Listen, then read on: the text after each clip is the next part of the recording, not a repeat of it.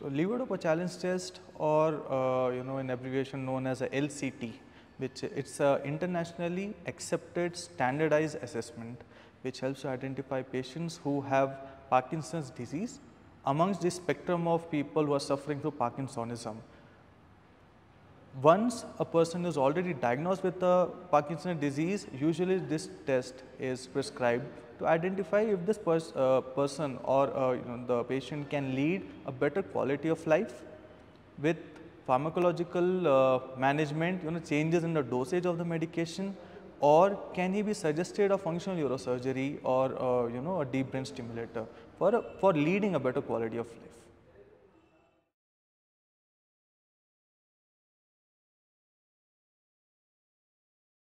Usually a Levodopa challenge test is suggested to people who have the cardinal features of Parkinson's disease to confirm if there are any additional symptoms which have not been identified before. When we look at Parkinson's disease, usually what people look for is tremors. That means shaking of the hand, shaking of the jaw, right? And next, if you go to, you have posture instability. So when they're sitting, they're bent most of the time, or they have a tendency to fall back. They can't maintain the posture properly. Okay. Third is rigidity. They want to move. See, this is a normal hand moving. They may move with some rigidity. They are not able to move freely. So they feel a lot of restriction in movement. Apart from that, most of these people, they have non-motor symptoms. Like they may have constipation, they may have emotional instability, and so on and so forth. So when we do a Levodopa challenge test, it allows us to assess all these points in detail, and we are able to establish what is the functionality of the patient. Others who have already, who already have a diagnosis which is given by a doctor, they want to know over the span of time, or over the years through which the patient has gone through this disease, has the condition stabilized, has it worsened, or does the patient need any additional intervention. So they also suggest the patient to go through a Levodopa challenge test in that case. For functional neurosurgeons, when they want to decide if the patient is going to benefit from the functional neurosurgery, they refer the patient for a Levodopa challenge test. So the idea is the best response in the test is the best response they may expect from the functional neurosurgery.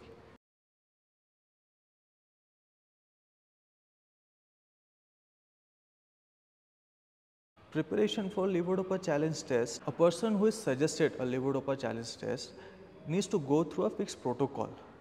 This protocol includes a time period of minimum 12 hours where the patient is kept off his medications which he takes for his Parkinson's disease or Parkinsonism related symptoms.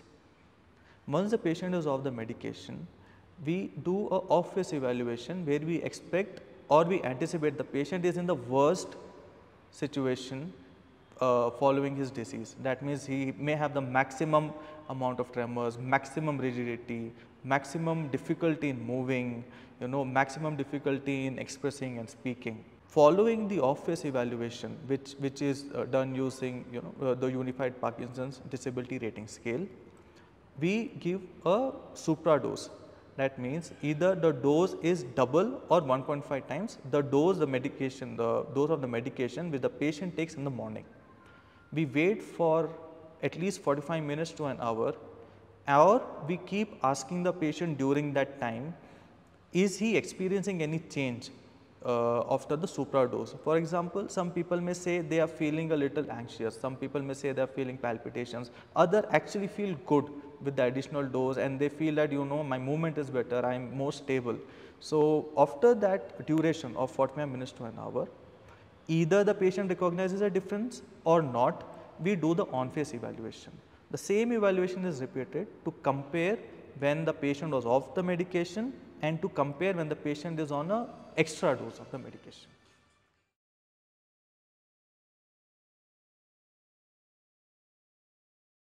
The Levodopa challenge test, it requires the patient and the caregiver to give a brief gist or brief understanding of how the journey has been during the disease or the progression of or worsening of the disease. Thereafter, once we collect the information in a systematic way, we go ahead and apply the Unified Parkinson's Disability Rating Scale. This scale, the total score of the UPDRS is 108.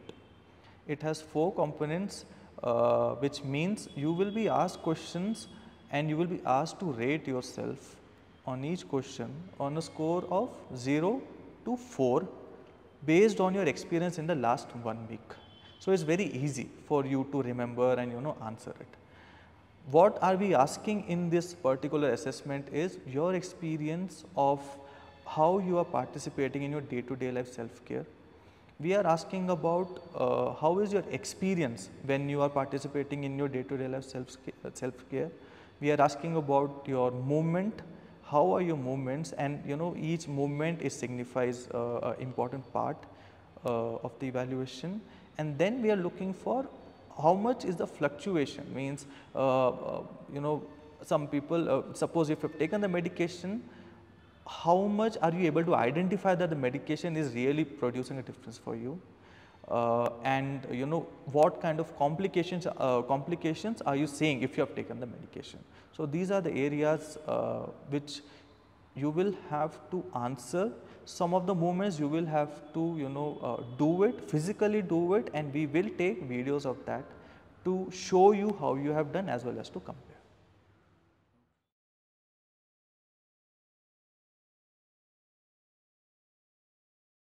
Usually when UPDRS is applied, it's a 28-page form which we have to physically fill and score it. What we have done at our institute is digitalize this so that we can quickly fill the data based on the actual assessment tool and prepare an automated report from that data. Now, the advantage of digitalizing it is it allows us to compare the scores between on and off phase instantaneously. It allows us to compare the better or the worse side, means is your right hand better or is your left hand better, is your hand better than the leg. So, all that gives a very clear picture to the movement disorder specialist or the functional neurosurgeon as to what should they target for.